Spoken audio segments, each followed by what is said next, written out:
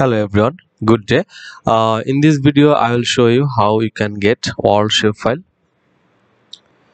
So for that you need to open qgis and just here coordinate, just write WORLD world in small letter, and then you will get the world shapefile here. And if you click on identify toolbar and click on the country, then you will find the specific information for every country, like here Canada, Russia, USA, and so on. And if you want to select by feature and select a specific country and on to extract specific country, then just write here name, suppose Bangladesh, and then select feature, and it is automatically selected.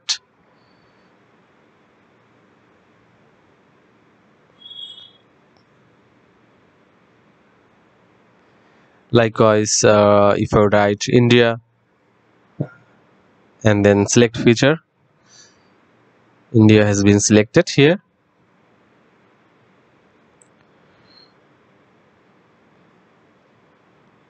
You can write here your desired location, desired country.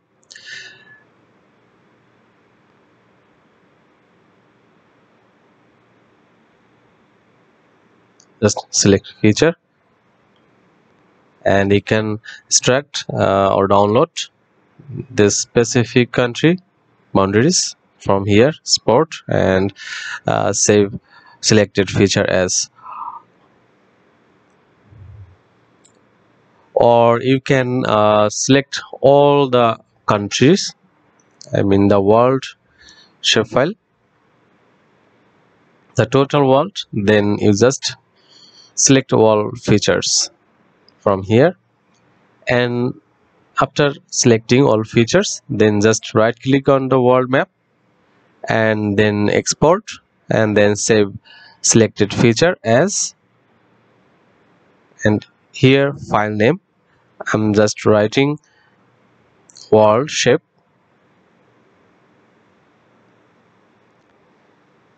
and then select the reserve folder where you want to save the shapefile, and just I'm writing world shape, and I'm creating a folder, and then a file name world shape. And I forget to mention, I forget to select the format. It will be S3 shapefile, so select S3 shapefile and then file name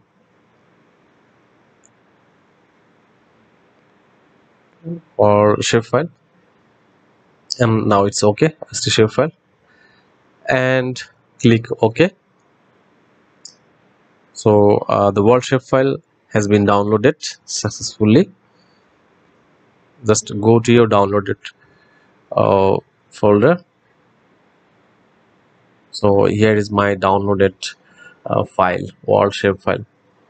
And if you want to add in ArcMap this world shapefile, or for any project or work or research work, just add world shape. You can see it has been added in the ArcMap. You can also work the shapefile in NV Interset, also in QGIS or any other JS platform. If you go to attribute table, then you will find all the countries, the specific information. And if you want to extract a specific country boundaries, just use select features, and then just go to data and export data, and just OK. This is one of the way to extract any country shape from the whole map that you have downloaded. I think this is the pretty way to download wall shapefile, to get wall shapefile. I hope you will like the way that I showed in this video.